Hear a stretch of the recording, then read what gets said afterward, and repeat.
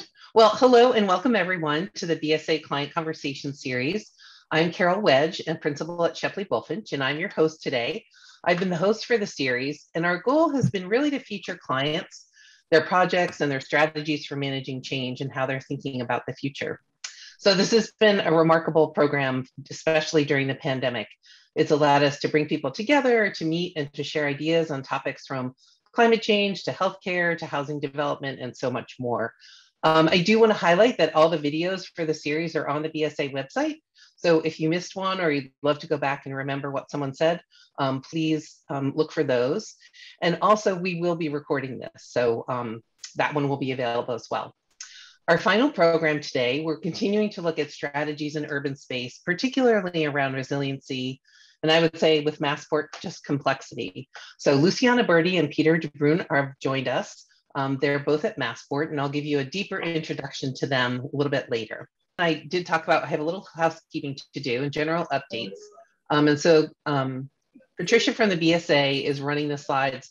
You know, there's a number of different programs that we've offered. And so we want to make sure that you know that you have access to those. I'm going to ask you to please mute during the presentation, and during the Q&A, you can use the chat. You can also take yourself off mute, use the function to raise your hand, and I'll call on you. I'll be monitoring the chat and the Q&A. So we really do want to foster a dialogue. As we said earlier, if you just joined us, we are recording this session. So just feel free to be thoughtful about who's in your background, and if there's children playing, that's great, but if you don't want them on the video, feel free to turn off your video. I think you can read the rest about continuing ed. There'll be a link for credits for CEUs for this session. And then we wanted to highlight a couple of other programs going on at the BSA, the Mass Timber Accelerator, and just, you know, sort of the vertical climb of learning all of us are doing around mass timber. It's a really exciting time and lots to learn. So you can see the link there. And then there's another program called Intersections, and it's linking women in design and Bosnoma, presenting intersections, equity, environment in the city. And it's a symposium in November. So feel free to go to the BSA website and learn more about that. So now I'd like to introduce our presenters who will meet today. Dr. Luciana Burdi is the Director of Capital Programs and Environmental Affairs at Massport, Massachusetts Port Authority. I'll only say that once. In her role, Dr. Burdi is leading the shift of capital programs towards a more innovative, progressive, BIM and design technology driven department. By adopting lean and lean construction principles, she's committed to a culture of continuous improvement. Focus on maximizing value for her customers, quality outcomes, and reducing non-value activities or non-value added activities.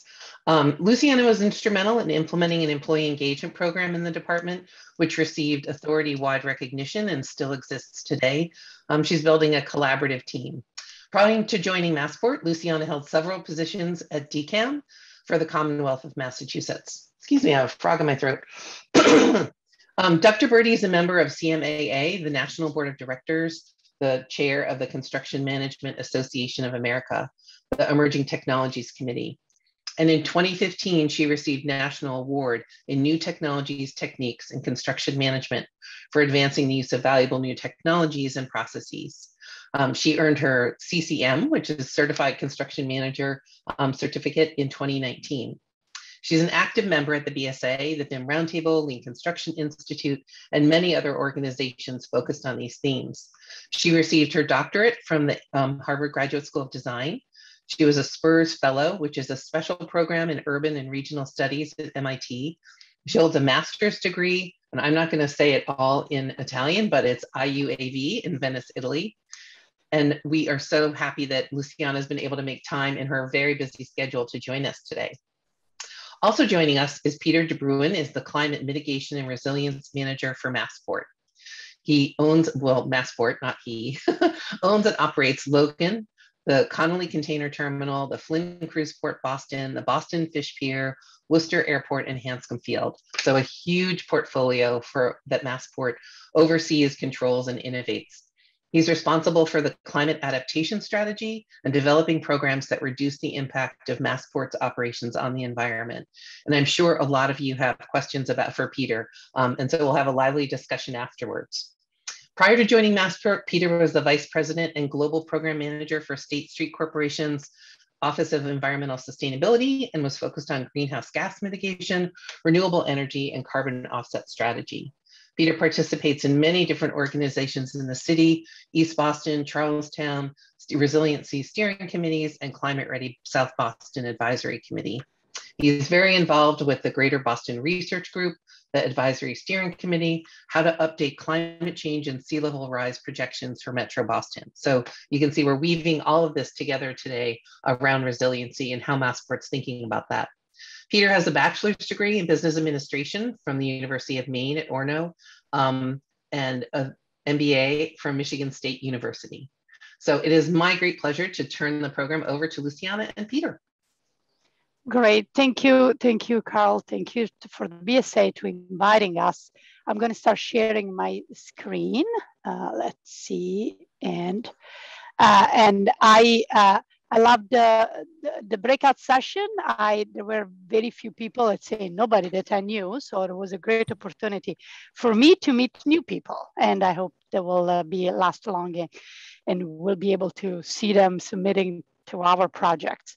So as Carol mentioned, Peter and I will split the presentation. We'll cover two definition of resiliency. I will cover more from a human resiliency, what happened through COVID, and I'll try to spend as little time as possible, as I would like to give Peter as much time as possible to cover his very interesting topic, what is leading for us and for the authority and for capital program.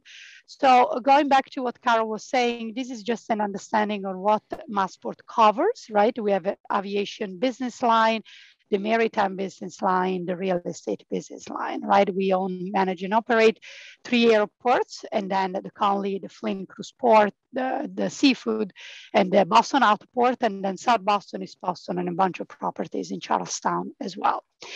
So what happened? What happened to us? Pre-pandemic, we were shooting high. We were growing 5% a year. We were doing so well, as a lot of other business and a lot of other owners in our situation. So we were really forecasting in a 45 million passenger, huge economic growth. You saw that we were never growing so well and so fast. And then this little virus came, and we all crashed. So it's funny, it doesn't show in the image on the right, but we really had on, I think, March 15, if you see our passenger, where it went from the number that we used to have all the way down. It's an interesting chart to see, but the positive note is that we are rebounding. We are not rebounding as fast as we were doing pre-pandemic, but we are trending well. And we believe that within the next 3 to 5 years, we'll be able to get back to our 2019 number. So you've seen the projection on the image on the right. Red is our low, it's the worst case scenario. The green was our best case scenario, and the line in black is what is the current. So we're doing better than our best case scenario, which is good. So if we look a little bit of what's really happening in from an international versus the domestic, you can see that a lot of airlines are bouncing back, right? You have Delta that's 90%.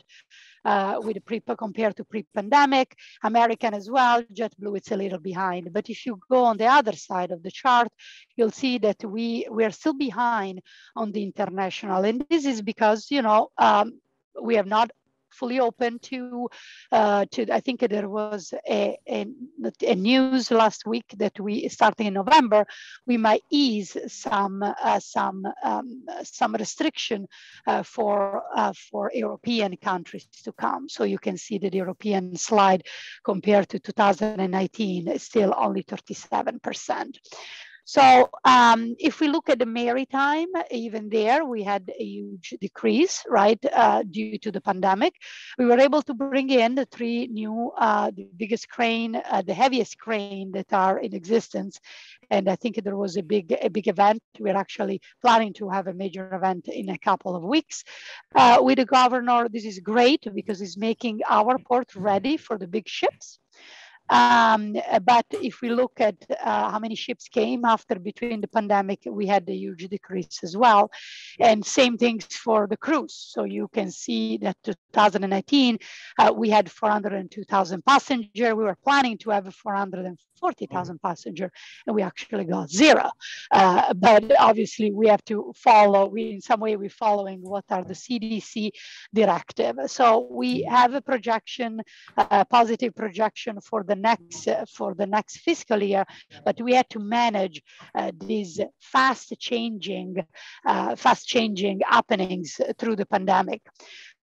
So how did we do it? What did we have to do to really, from a Massport perspective, but also from a capital program perspective, right? We capital program and Massport reacted similarly, right? So there are one of the first and a major, obviously when we had some projects that we were planning to do usually when the load was low. So we had the runway 927 was going to be done in September, October of 2020. We actually did it in May. So we were able to accelerate some airside project and take advantage from the low passenger and low flights.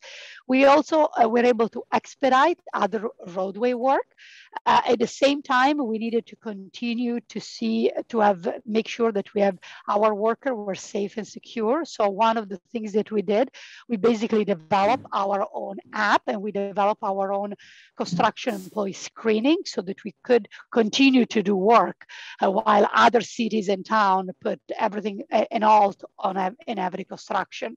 So we were able to be agile in the ability of really embrace this change.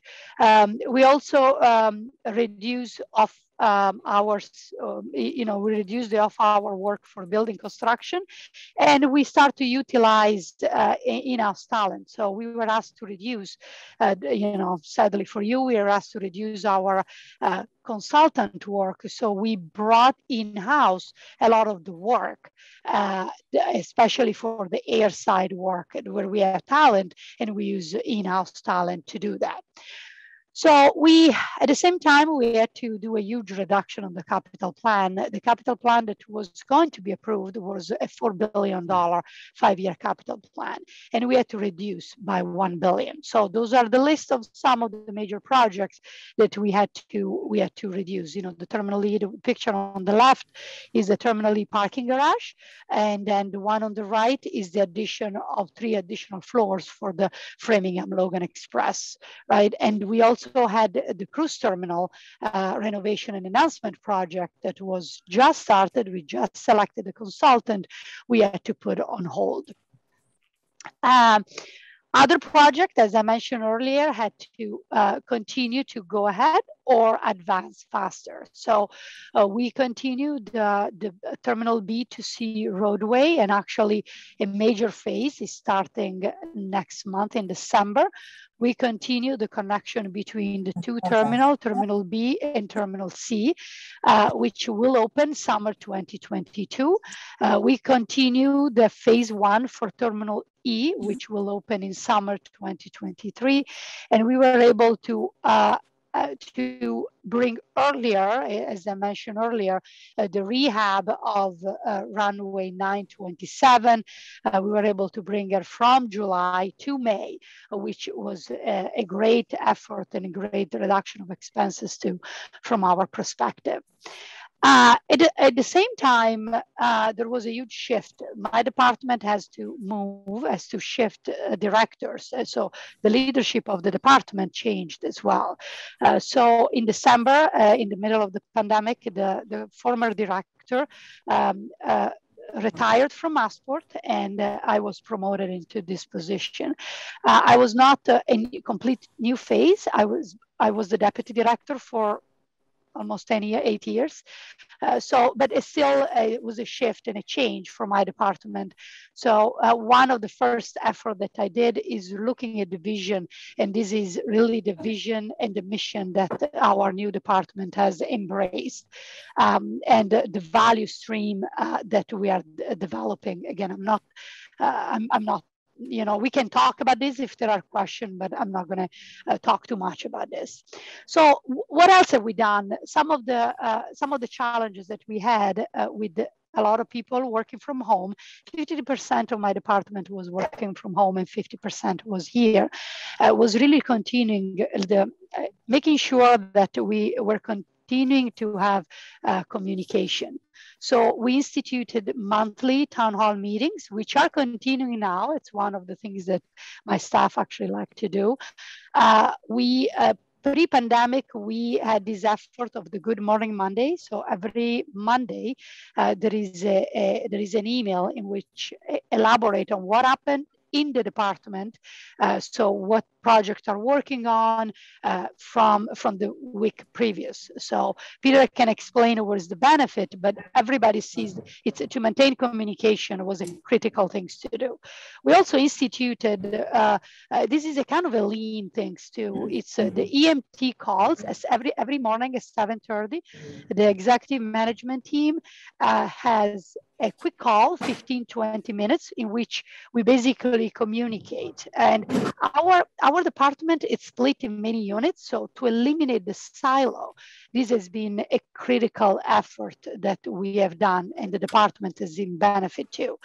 As an authority, we have embraced a more flexible schedule policy. So there are people that are working not primarily from home, but through the pandemic, they were 100% from home, and now they're slowly starting to come back.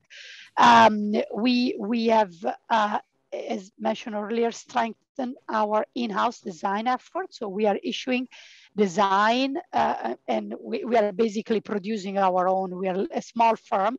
We are producing our own drawings, writing our own specs, right? And something that was critical to me is making sure that, so maybe this is not as important in the private firms, and maybe there is a clear professional path.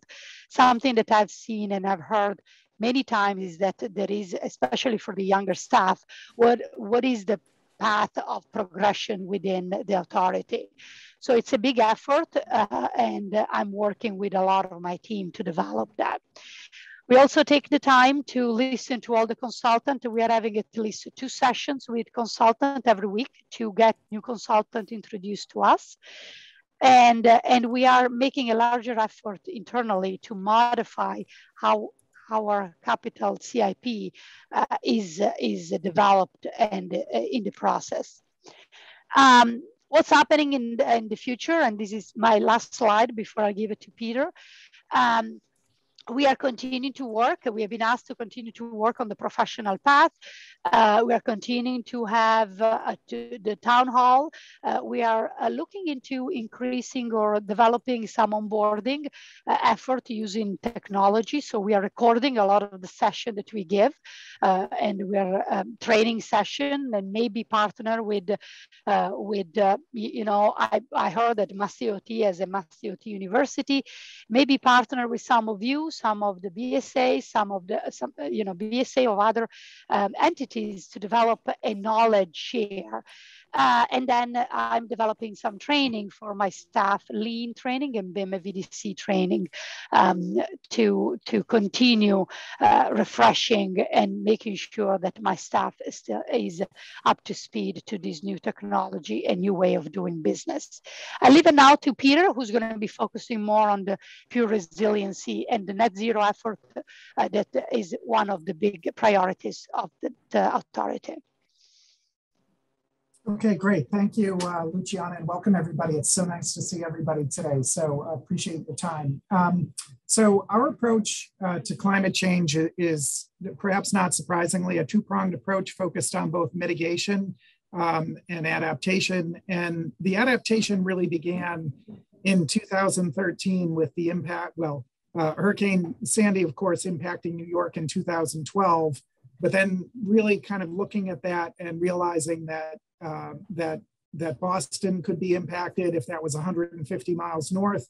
That storm could have wreaked some serious damage here. So Massport's adaptation efforts really began in earnest at that time with a risk assessment, and I can talk more about that. But basically on the adaptation side, looking at hardening our assets, developing standards and operational plans for the response across all aviation and maritime operations.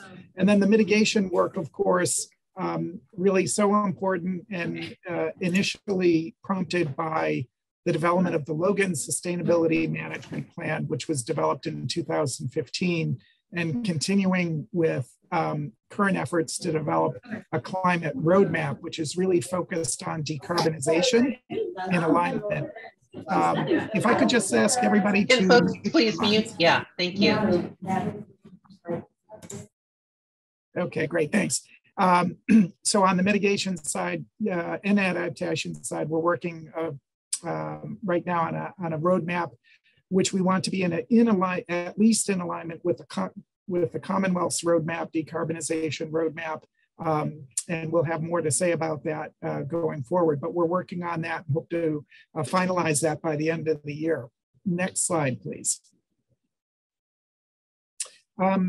So when you think about, airports, obviously Logan in our category of operations and sites is perhaps one of the most complex sites.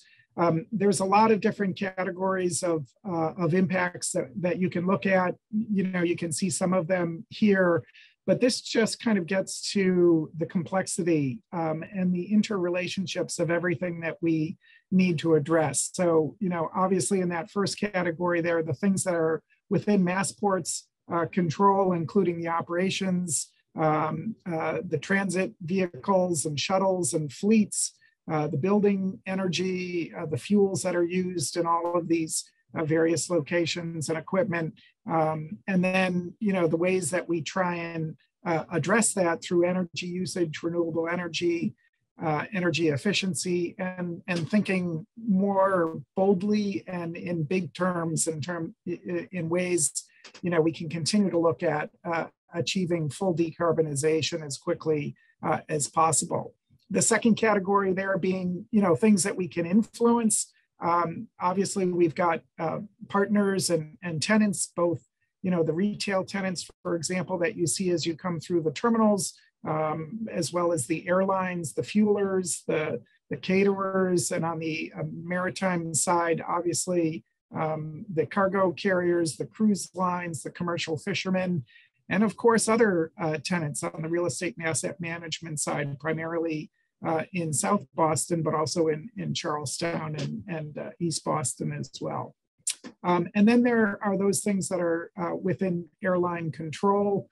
Obviously the emissions from aircraft being one of the biggest impacts. And while we can still influence that through things and policies that we could adopt, for example, by facilitating the infrastructure for sustainable aviation fuel, it's still clearly within the airlines' area of responsibility. And then the fourth category there is air traffic control and the FAA, the routing of aircraft and how that works. And I know there's been, increasing efforts to look at that to minimize everything from taxiing to flight patterns to reduce the emissions associated with that. Next slide, please. So when you take a deeper dive into all of that, you're looking at a number of different categories, again, using the airport as the biggest example on the transportation side, the shuttles, the buses, and so forth, and looking at things that we've done already, and some of which turned out to be interim, strategies, things like the certified natural gas vehicles, for example, and recognizing that we need to advance those efforts, but being challenged by, having assets and infrastructure that have life expectancies measured in the decades and not just a couple of years. Then you've got the support facilities. We have a central heating plant here at Logan, which is continually being evaluated and upgraded to provide the most efficient heating and cooling for the terminals. And then, of course, the terminals themselves, which are in a constant state of upgrading and expansion. And then the construction activities across all of operations, not just here at the airport, but looking at those. And, we're really trying to think about that in terms of the design and construction and things like embodied carbon, which we hope to more formally address within our upcoming climate action plan. Next slide, please.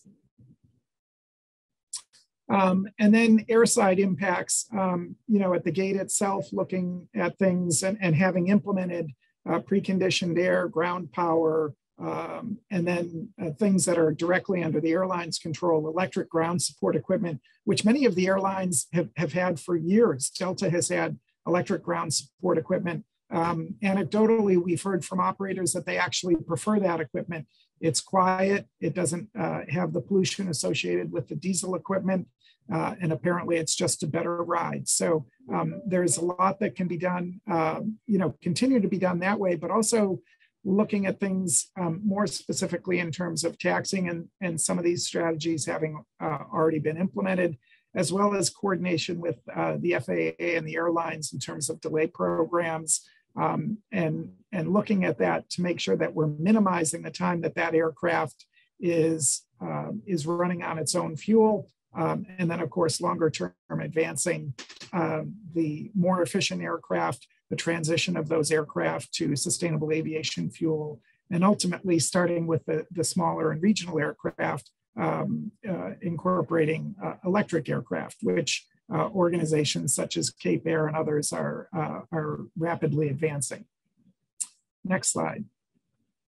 So on the maritime side, similar diagrams, but somewhat less complex, looking at the operations. And we've done recent inventories of this to look at the Massport owned cargo handling equipment, the vehicles and the stationary sources, which are the primary sources of the Scope 1 emissions throughout the port activities, both at Conley Terminal and the cruise port. And then the Scope 2, obviously, the purchased utilities for the buildings, the heavy duty vehicles, the yard trucks, the semi-tractor trailers that are delivering the containers to and from Conley Terminal, and then the employee commuting. And then, of course, similar to the airport, the third-party vessels, in this case, ocean-going vessels, the harbor craft that come in and out of the port, are areas that we're looking at and continuing to engage with those partners to see how we can advance their efforts. And that's a pretty complex equation as well. It's hard to do things in isolation, with one port, particularly on the eastern seaboard, with things like shore power and the standardization of equipment and the expectations of the cruise lines and ocean cargo carriers. The next slide, please. So in terms of our adaptation, this image was from Tropical Storm Riley in March of 2018. This is an ongoing challenge, and we are constantly informed and looking at our plans, our responses, our technology. I look at most recently what happened in New York City with the remnants of Hurricane Ida and the response and the reaction to that, and the key takeaways as learning opportunities, but also realizing the sense of urgency with which we need to address not just heavy precipitation events and coastal storms, but sea level rise, heat island effect, high winds, and everything else that goes along with it. Next slide, please. So when we take a look at this, I'm just putting this out there as one example. We have lots of these types of maps. This is obviously a risk assessment in terms of looking at the various properties and the impacts of a sea level rise and various storms. In this case, what's frequently referred to as a 100-year storm in the year 2070, with approximately 40 inches of sea level rise. So these are the impacts on that. And what we need to do is look at obviously flood entry pathways by that timeline, as well as other interim timelines, and then continue to enhance both the response and the hardening of assets, as I mentioned before. And in many cases, particularly in South Boston and in places like the Auto Port, it's tenant-operated sites. So we need to engage with them to understand, where they're at, what their plans are, and share our expertise and knowledge with them. Next slide, please. So, we have a host of reports and studies and plans, starting with the initial disaster infrastructure resiliency planning in 2014, and being upgraded, of course, with flood operations plans, both for Logan and maritime assets. And then our Massport floodproofing design guide, which was published in 2015 and is available on the Massport website. So these are operational plans to guide us, but they are simply that. They need to be constantly evaluated and trained to. And in fact, we do annual training, which could include tabletop exercise. We generally, when we do exercises like that, we look at what we think are worst case examples. So 500-year storm events, both now and in the future, and how would we respond to that?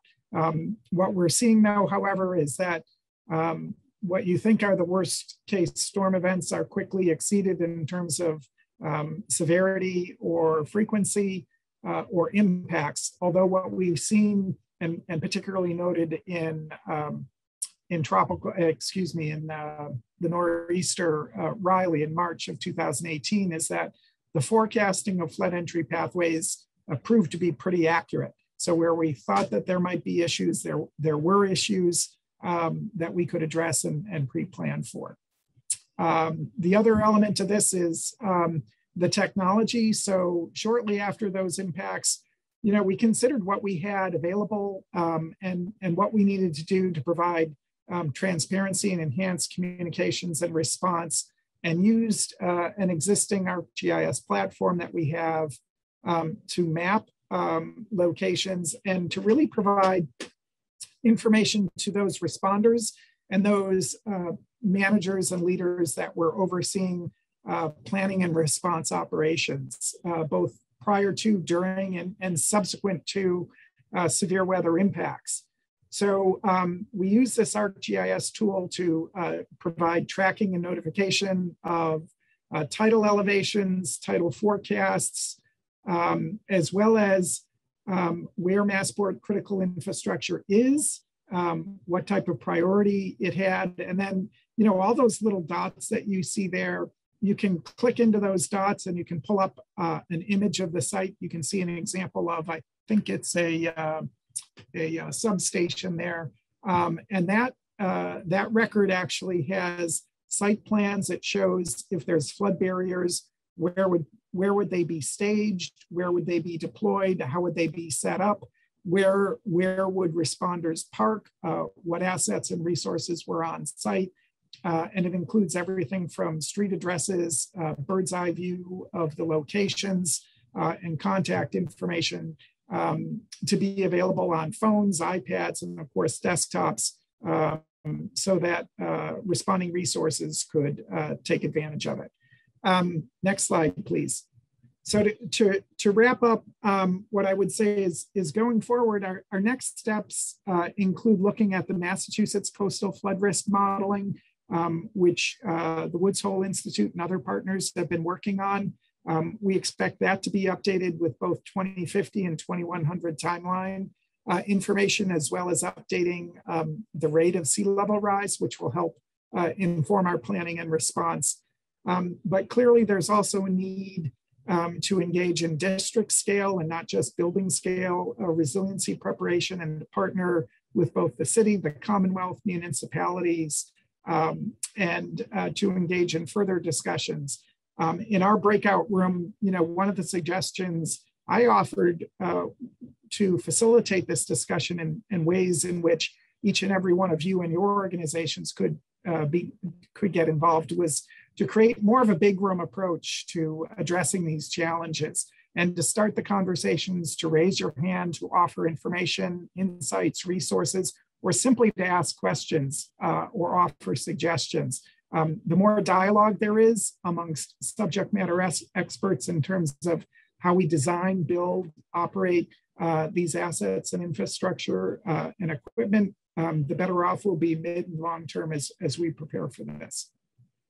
So those are our prepared remarks. I'll turn it back to Luciana or our hosts to see if there's anything else as we transition the discussion.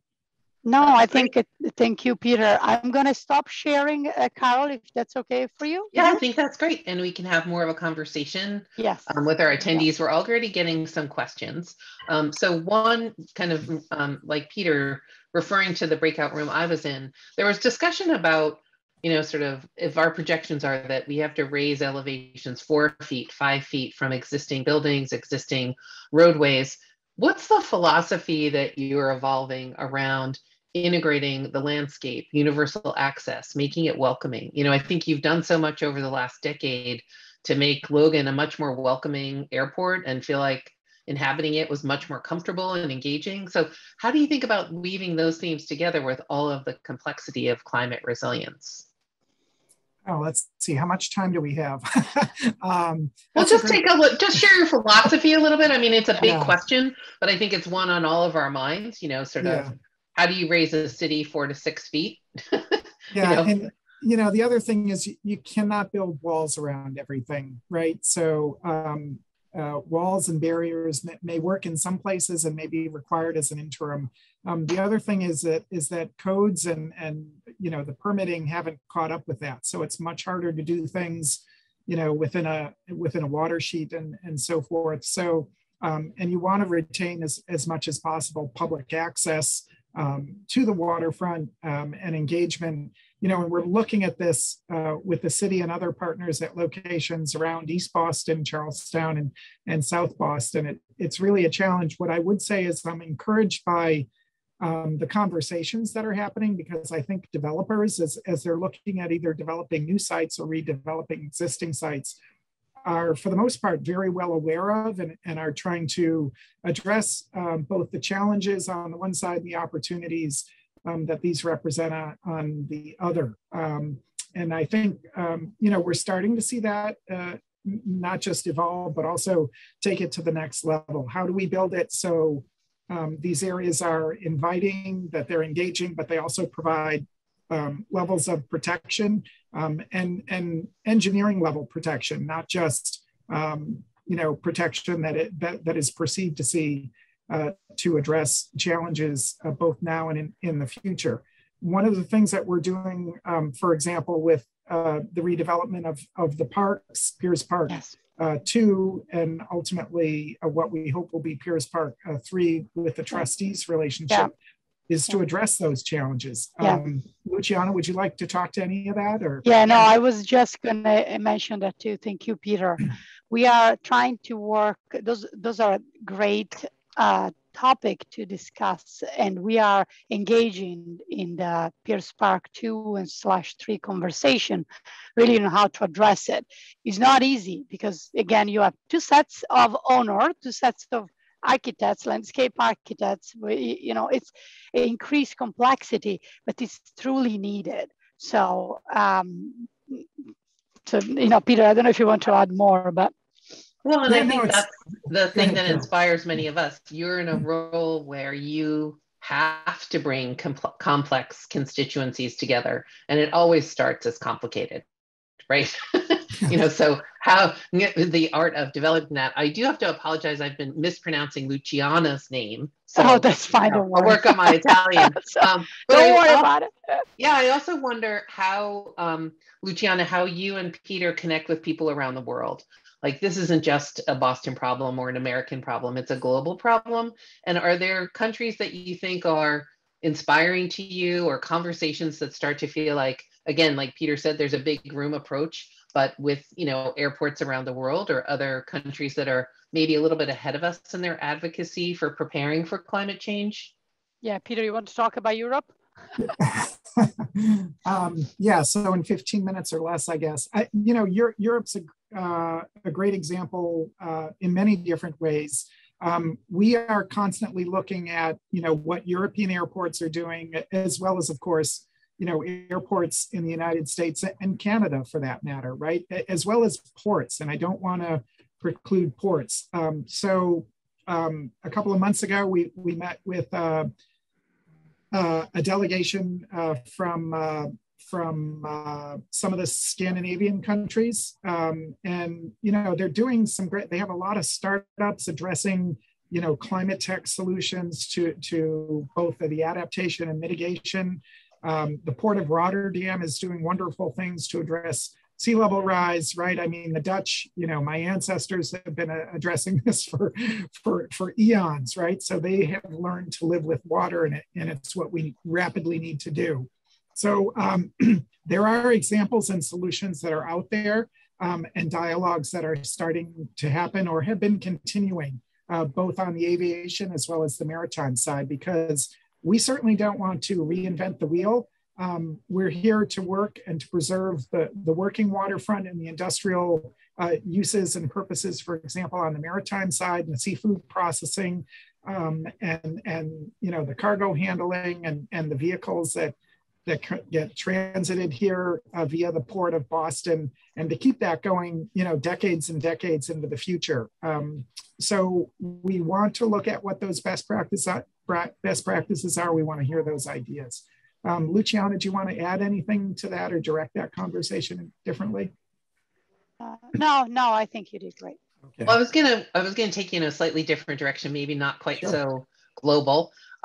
How do you think about advocacy for, you know, advocating for all the incredible funding you're going to need? And I'm sure that's at the, you know, sort of local level, the state level, the federal level, but also how can the other members of the BSA and the AEC industry be partners in the advocacy? You know, sort of, can you just talk a little bit about how complex that is, but also where you need more voices to say this is critically important?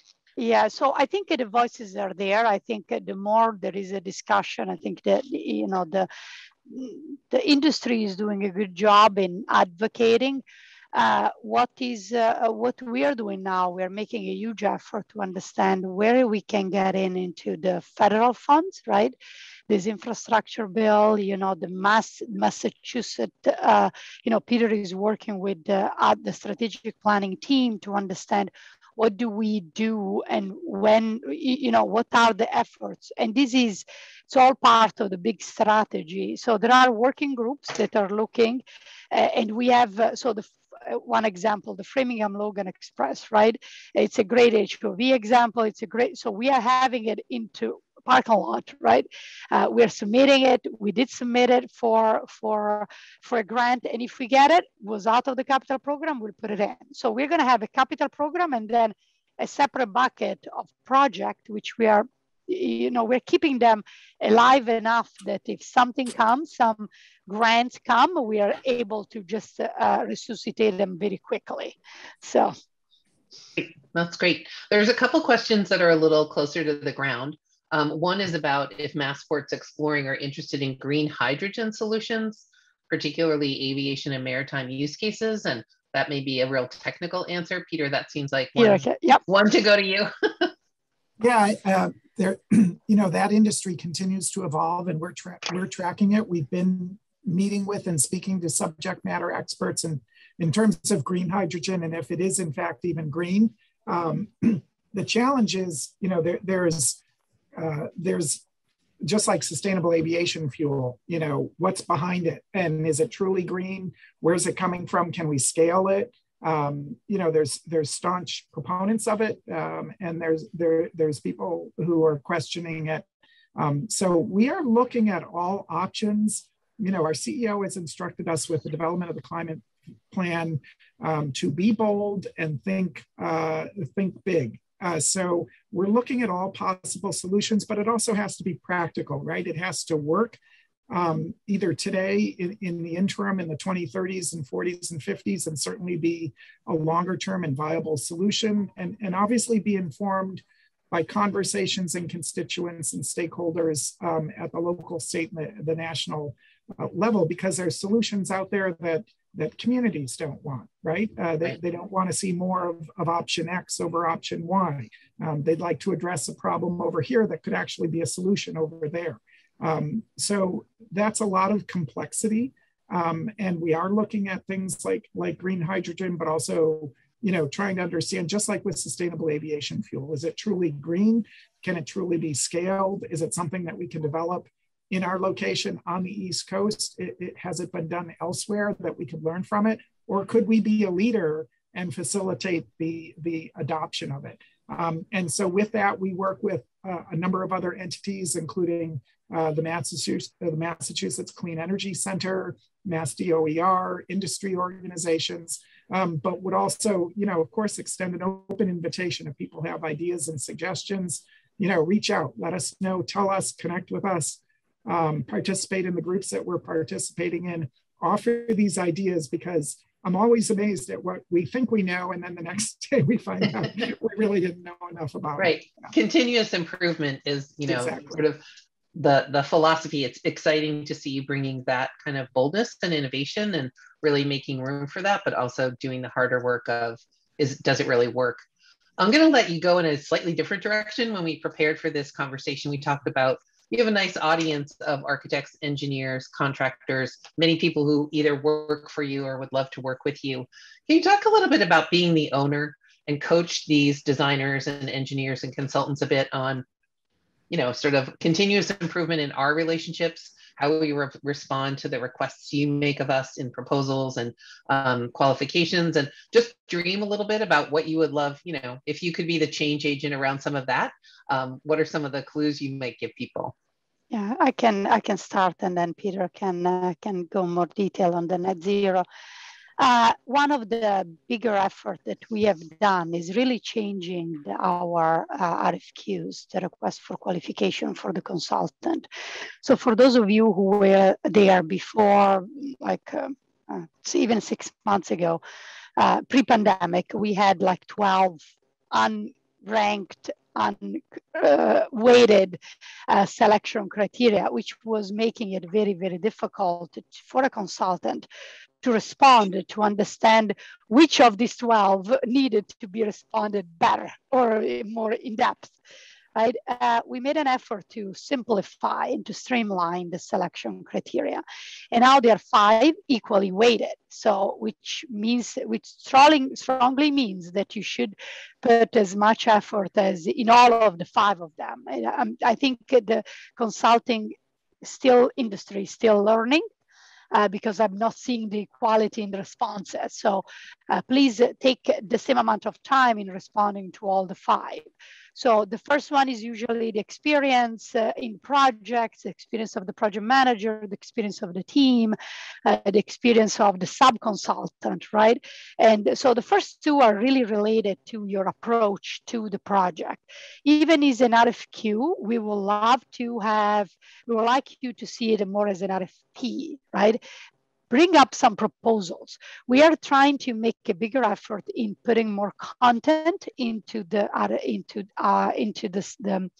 RFQs, the solicitations, so that you can get some bright ideas. And they probably are not going to be the ideas that we're going to be implementing, but in some way we like to see what are your ideas, how creative you are. So put it in, even if it's unachievable, like make us say, wow, look at this, right? The third selection criteria is BIM and Lean. You all know how a bigger effort, it's really using technology, virtual design and construction, and Lean, the efficiency in what we see it. And is not, yes, we know how to use Lean, or yes, we do, we know. My expectation is all of you use BIM. If you are not using BIM, I'm really urging you to get a little bit there. because you know, this is my expert 101. You should always use Revit by this point, not CAD.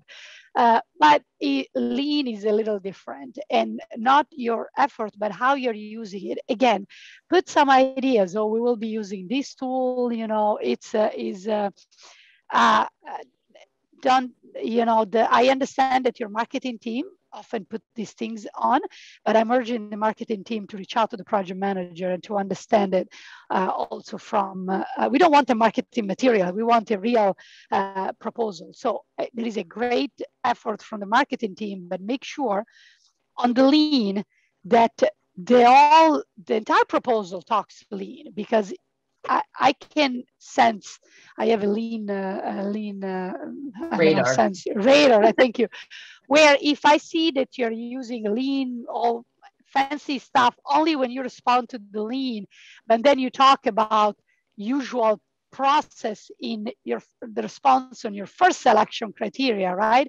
Oh, I'm gonna have my usual meeting. Then I can see that, you know, you're not really embracing lean, because lean, it's just how the way you do business. It's not how you check a box, right?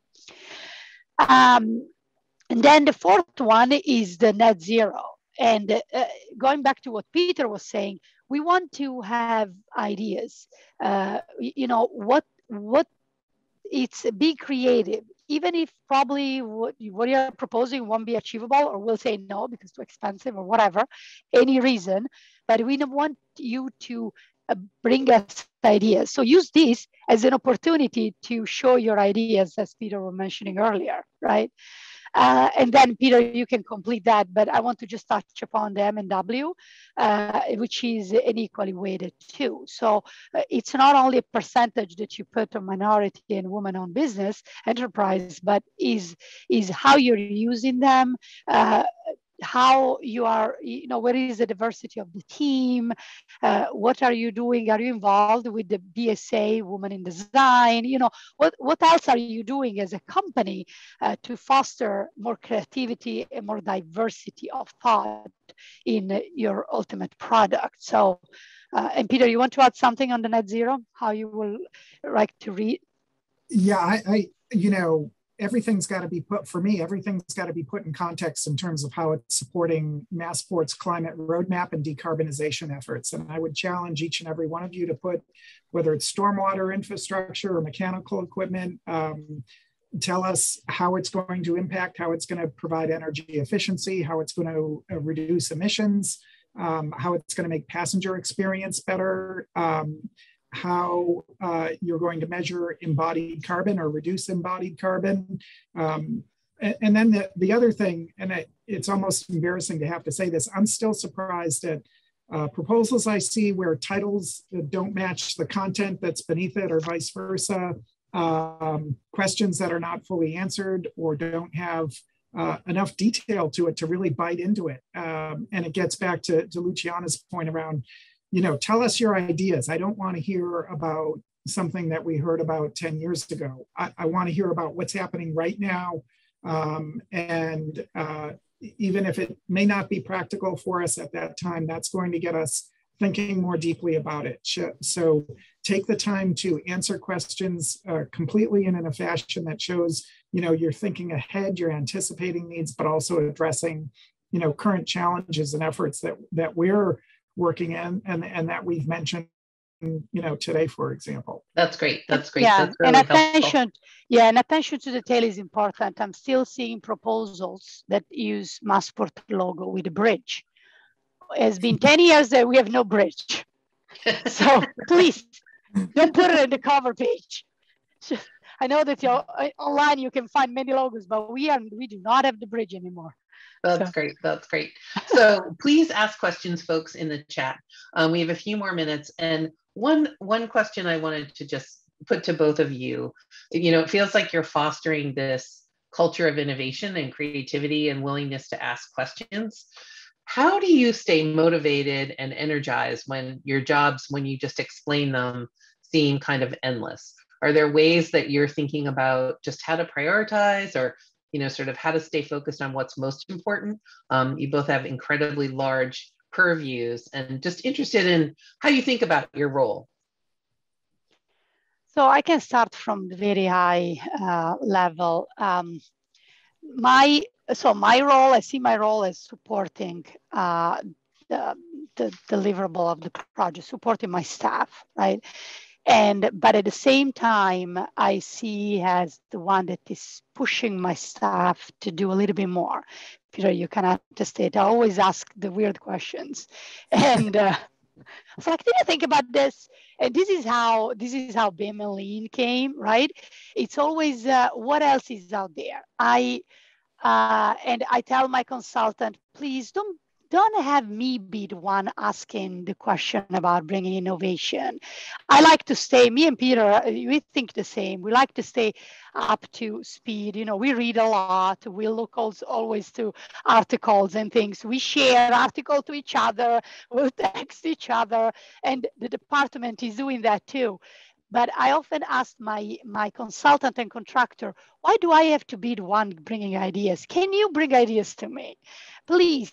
So I'm telling everyone, please, I'm always open to ideas, even the craziest ideas. I'm trying to find a way to use the little spot dog in one of my job sites. And I cannot believe it. I have 10 ideas on how to use the little dog, the little robot dog. I don't know how many of you have seen the Boston Dynamic little spot dog, but everybody's like afraid to fail.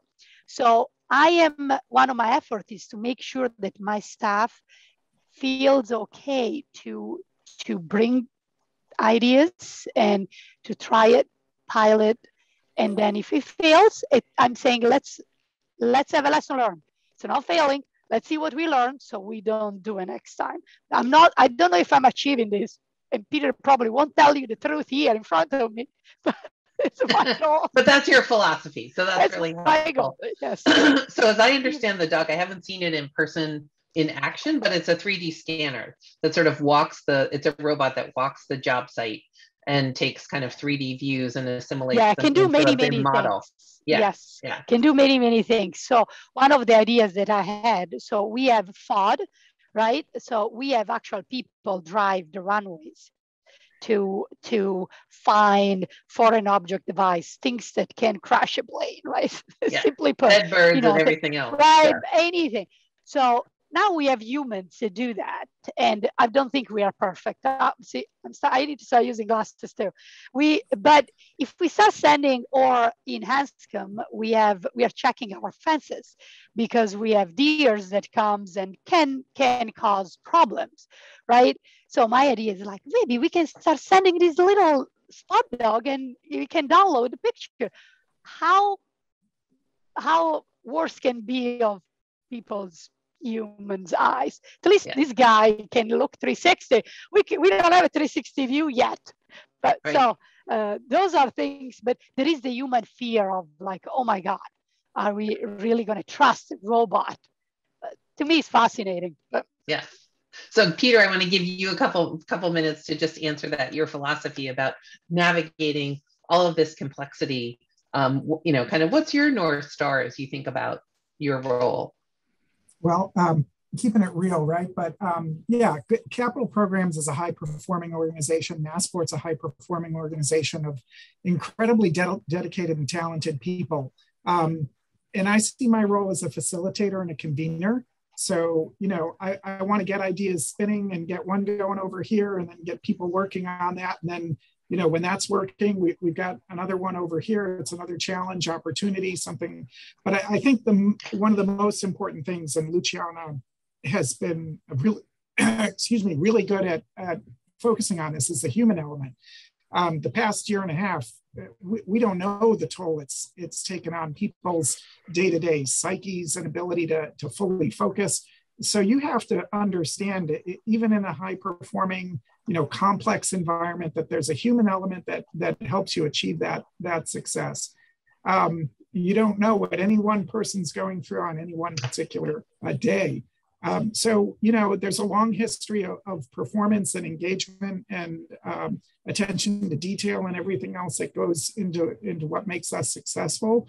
But to Luciana's point, learn from mistakes, learn from challenges and issues, go back, do retrospectives, talk to people. But my North Star is, what's next, and hoping for that day when I can get on the Silver Line. I'm a public transit person myself, and I'm not getting on a Silver Line bus that switches from electric to diesel